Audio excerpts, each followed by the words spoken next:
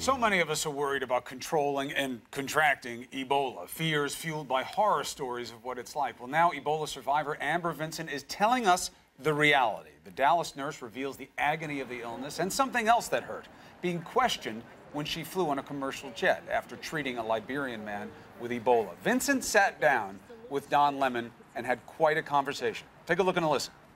I'm a nurse. I care. I care for me. I would not put myself in danger first. I would not take Ebola to my family and my best girlfriends. I would not endanger families across the nation, potentially exposing them to anything. I had no symptoms. There was no way. At that time, I could not transmit it. So the science of it, no symptoms, you can't transmit it. So getting on that plane was just like whoever sat next to me getting on the plane. They had no symptoms either, you know? So I would not, it's never my goal or intention to bring harm to anyone. That really affected you? Yeah. Why? Because it's not me. Like, all I do is care. All I want to do is help. I would never try to hurt anyone.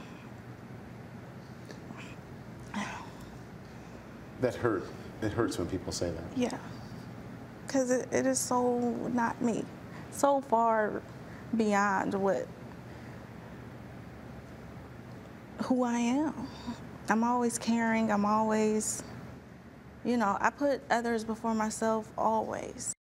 What does it feel like? It takes so much out of you. It really does. It is very draining. And even now, I walk in a short distance, I get short of breath. But when I was going through my very rough couple of days, it was, you gotta force yourself to get up. And forcing yourself takes a lot out of you too. It's a struggle. You're fighting for your life. Did you ever think that you could lose your life, that you might not make it? I have such great faith, and I was reading my Bible, reading scriptures, and I didn't feel like it was my time yet.